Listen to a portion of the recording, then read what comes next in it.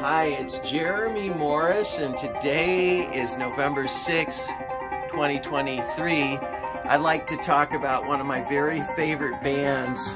One of the bands that I think I have more albums by than any other band, over 100 albums by Tangerine Dream, the German synthesizer band.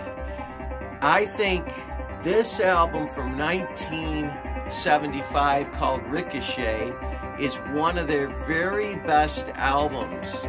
And the reason is this was their breakthrough album where they really started to stretch out, experiment with sequencers and improvising.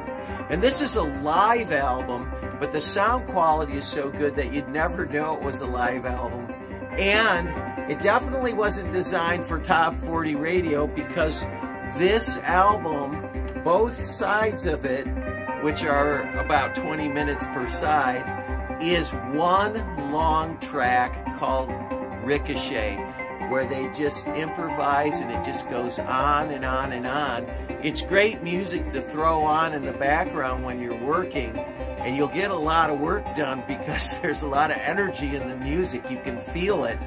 But what I love about this band is that I think they changed musical history.